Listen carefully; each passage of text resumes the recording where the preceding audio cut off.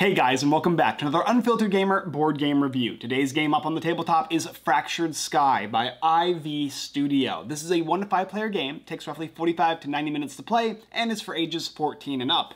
And in the game, Fractured Sky, you are attempting to gather starfalls. The game goes through 5 rounds where you're going to be playing skimmers and starships as well as markets and towers all across this game board here. There are different locations in each of the portions of the game board where you'll be placing down your buildings, skimmers, and airships to try and qualify for yourself to win, hopefully, one of these guys here. However, you can also gain resources. You'll use your resources to buy more things, to place more down, to hopefully acquire more of these starfalls, and at the end of 5 rounds, if you have the most, you're the winner. Pretty simple, straightforward game with some unique little concepts. Let's talk about the setup, the basics of how to play, and of course, my review. To set up the game, the first thing you do is decide the number of players you're playing with and set the board accordingly. One side is the 1 to 3 player version and the other side is the 4 to 5 variant. I've got the 3 player variant set aside here. Then you're going to take all the decks and separate any of the cards you might need to separate. In this case, because I'm playing with a 2 or 3 player game, basically I'm going to take out the Conquered Cold card, Forest's Fate, Covert Coalition, Wayward Wood, etc., etc. It tells you in the rulebook which ones to get rid of. Just take those cards out of the deck and set them aside. You will not be using them for this game. Give each player some player aids, player references, and then set out the main other portion of the game board. This is the track that keeps control of what different objectives you'll have as well as what locations will hold these wonderful little starfalls. Once you have that board, then you're going to take the yellow deck or orange deck, shuffle it up, and take 5 cards and place them face down in the top portion of it. Then take your blue deck and shuffle it up and deal 1 card face down in the bottom left-hand corner of this little board here. The other thing you'll do is you'll take 1 card from the blue deck and flip it face up. That's the open objective. And take one of these starfalls here and place it on the location. This one says Sinister Spires, so I placed a starfall on Sinister Spires for the public objective. Each player is going to get a player board. The player board is going to come with a bunch of these little cubes, which you'll be using throughout the game. Just set them somewhere in the bottom rung here. Each player is also going to get a detailed specific resource generator here for gold, stone, and wood. You get 4 resources of your choice, but the game recommends you start with 2 gold and 2 wood, and you can move your markers accordingly. Additionally, you'll have these starships here. Go ahead and place them in the top 3 rungs. Then you're going to go ahead and have skimmers, place them in the top row. Finally, next you're going to have these buildings here. These are called fortresses, and you'll set them in the next row. And then the last row is going to be markets. The only thing else is that you have to obviously make your board so that it has this little hidden sheet here so that nobody else can see it. But additionally, you're going to have these 12 little markers here that go from 0 to 10. These are like your power markers and what you're going to use for combat. They're also magnified, so you're going to be, when you place them, you'll place them so that nobody can see what they look like on your specific starships. Hide those from you so that no players can see them. Okay, so you got your board, you got your main game boards and your objectives as well as your hidden objective, and of course you've placed your starfall here. Other than that, you're going to go ahead and set aside anything else that you do not need from the game, remove them and place the starfalls within reach of all players. Decide a player order and place the markers accordingly from 1st, 2nd to 3rd place in the bottom left-hand corner, and the game is set up. Fractured Sky is played in rounds. When a round is finished, you'll do a cleanup and you'll start the next round. And you'll do this 5 times. And at the end of the 5th round, whoever has the most starfalls is the winner. On a round, each player is going to take a turn up until they place their last airship. Once they do that, they're going to be done and they're going to pass until everybody else has completed all the actions to the point where now they can only play their last airship. There are a variety of actions you can take in the game. Most of them require an action and one is free. The first thing you can do is you can place an airship on any one of the main airship locations on the game board. These are the big circular areas. When you do that, you'll take one of your airships, you'll place it on the location above, right below the name of the location, and you're going to gain a card. The card is going to be a blue card from the blue deck so that you can determine what is not going to be one of the objective locations for the round. So if I draw this Carrying Cliffs, I know that this location is not going to be where the hidden objective is. And this card can just be set with me for the rest of the round. Additionally, when you place out one of these ships here, you need to make sure that you choose a power. You can take any number that you want from your hidden screen area, and you can place it so that no one else can see it on the bottom of your ship. This is the power for that location, meaning whoever has the most power at the end of the round for the location will gain the victory of that location. You'll control the area, which could involve you gaining starfalls, could involve you getting resources, etc. You may only ever have a total with all 3 of your airships combined of 10 power. There are 2 unique chips that are white. There is a 1 and there is a 10. Obviously, you may only play one of these. One of them is kind of a bluff, and the other is a very powerful chip that will guarantee you the victory. After you've placed your airship, you're going to be done, and then you'll pass your turn, and the next player will take their turn and take their action, and it'll continue going like that. And once it gets back to my turn, I can now take another action. And the other action I could do is I could place out one of these, they're called skimmers. Skimmers have a cost. It's 1 wood and a stone. Whenever you purchase something like a skimmer or a building, you have to pay for it in your resource area here. I would pay a wood, I would pay a stone, and I would take this and place it down on a location that I want. The location I place it on is going to be gaining +1 to my overall power for that round. So if I placed a 4 under this ship here, and I place a skimmer right at that location, I'll get 4 + 1 for my total power of the Peaceful Plains. Another action I can take is I can build a fortress or a market. Building a fortress does the same thing as a skimmer, but they stay throughout the game. You must place them in one of these little 1, 2, 3, 4, 6-sided like hexagon spaces.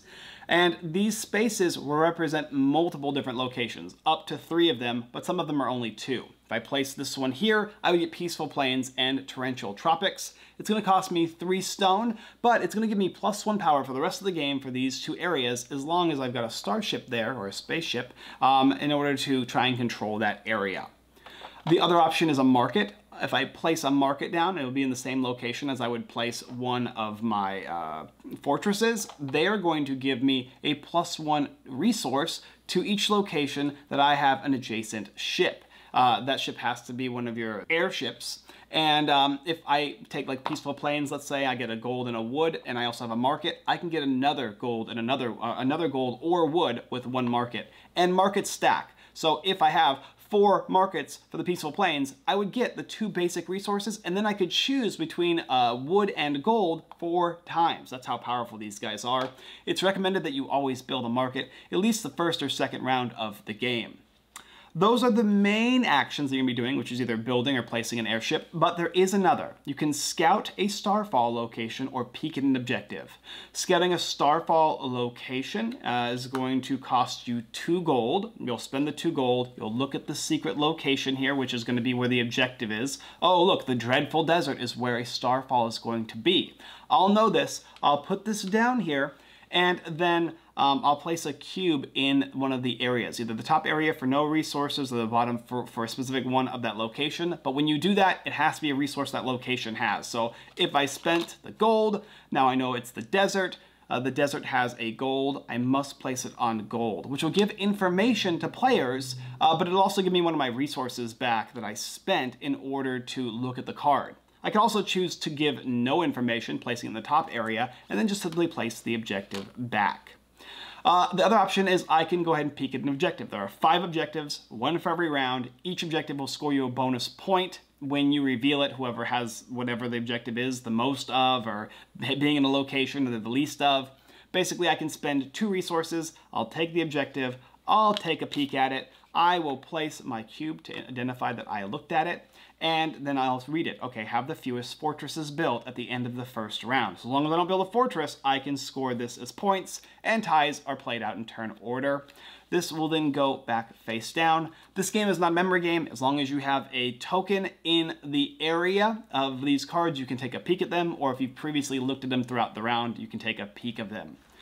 The last action is a free action. This is the ability for you to basically spend resources to gain a different resource. You can take any 2 of your resources for 1 resource of a different type. I can spend 2 gold for a stone or 2 wood for a gold, etc., etc. So I take my action, I pass, the next player takes their action, they'll go ahead and select one of their airships, they'll take a marker, they'll place it on the location, they'll look at a card that isn't the objective area, and they'll pass. I'll go ahead and spend my gold and my 2 wood, which will let me build a market. I'll place it in one of the market spaces, and so on and so forth, up until the point where everybody has placed out all their airships. The first player to place out all their airships is going to get to decide their order of play. They can choose first, second, or third, and if they choose third place, they'll get a free gold. I'll choose first place as green, thusly, then it will be purple, and purple will place out their last one, and thusly they'll choose third place. That way they'll get a gold, and since there's no other player playing the game, usually you'd play in a 2-player game with a bot, so the bot would go second. They would get a special resource. They'd get a gold. And then you'll go ahead and do the end game collapse. You'll basically go ahead and flip over the hidden objective. You'll place a starfall on that location, and you will conclude the locations. Each location will give you resources depending on your power level. Whoever has the highest gets the most, and it goes from there. So it's starfall, both resources, only one resource, and then nada. And you'll also check markets to make sure you get resources for any adjacent ships that are in the areas that it is connected to with those little lines. You'll also flip over the objective and you'll read it, and whoever has completed it is going to score a starfall as a victory point, basically. And then you'll clean up. You'll take all of your ships back. You will place all of your tokens back underneath your screen here. You should have hopefully no starfalls left, but if there are some, they'll stay on the board if no one has completed that. Return your skimmers and then leave your buildings. Your buildings will always stay on the game board from round to round. You'll take all of your blue cards and you'll reshuffle them, even the ones that you have in front of you, and then you'll deal out for the next round 2 objective locations. So as the rounds continue from first, second, third, fourth, you'll increase the number of locations that are going to have starfalls. You're also always going to have a public location so that everybody knows where one is. And you're never going to go back as far as the main objectives, these little orange cards. You'll just go from 1, 2, 3, 4, 5, which also denotes the round of play. And that's basically the idea of the game. From each round, you'll just incur new specific locations that have starfalls. You're going to place your ships out, you're going to place out your buildings and skimmers, and you're going to check to see, after everybody has finished their turns and rounds, what locations power each person has. So as a quick example, if I had a ship that had 4 underneath it, that would be 4 power. And then if I had a skimmer, that would be 5. And if I had a fortress, that would be 6. And if my opponent just had 1 airship, and that airship happened to have a 10, they would have more power than me, and they would win. And it's basic, simple, uncomplicated math as far as that goes. Play throughout all 5 rounds, with the 5th round being the most likely to score you the most points, with 5 different locations plus a bonus open one, plus the objective when you reveal at the end of the game. And whoever has the most of these handy-dandy little starfalls here is the winner of the game, Fractured Sky. Fractured Sky is an area control game with hidden bluffing elements.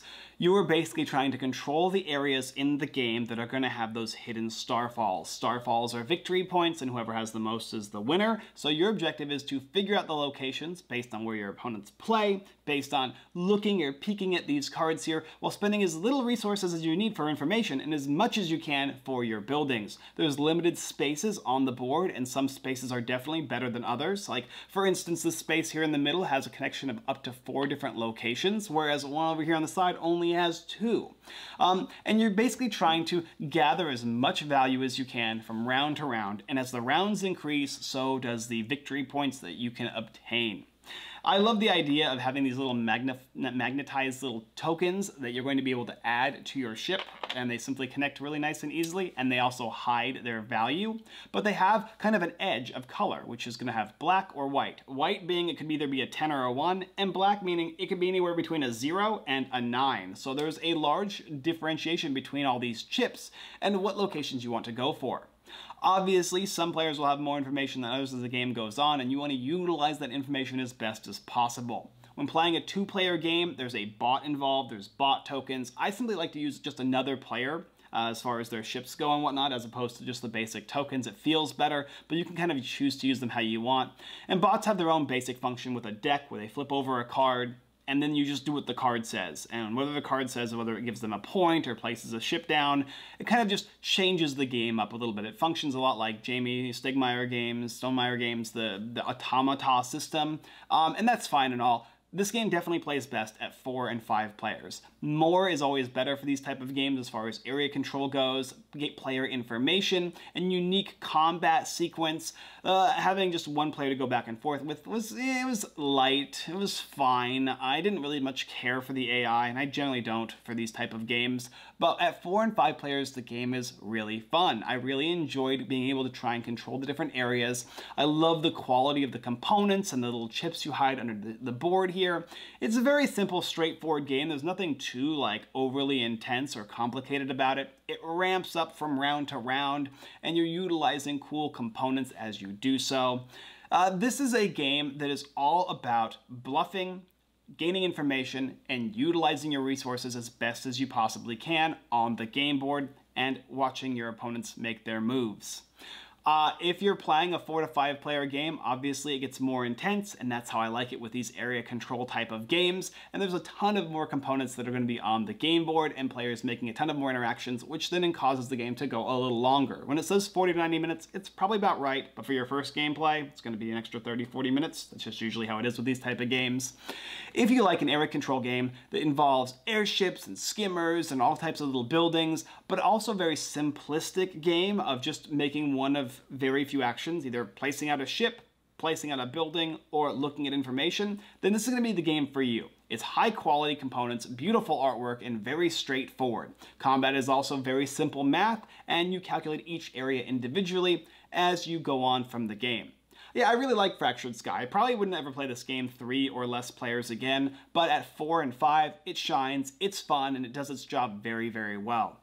Overall, it's a solid game. I highly recommend it at 4 and 5 players if you like area control based games and this theme really resonates with you. I used a $100 word there. Thank you guys for watching another Unfiltered Gamer board game review for the game Fractured Sky by Ivy Studio. If you're interested in picking up, there's a link down below in the description. Or is it for Studio? I'm not sure. Oh, you decide. You can also go into our live streams every Sunday at 6:30 p.m. PST. We're playing games just like this one. We play games with the top down and then front-facing camera so you can see all the components and how it works, which maybe will help you determine if it's a game for you, more than just watching me tell you whether it's something you like. You can kind of include that in. We also have it, of course, on YouTube. You can watch it even afterwards, or just bits and pieces just to understand how gameplay works.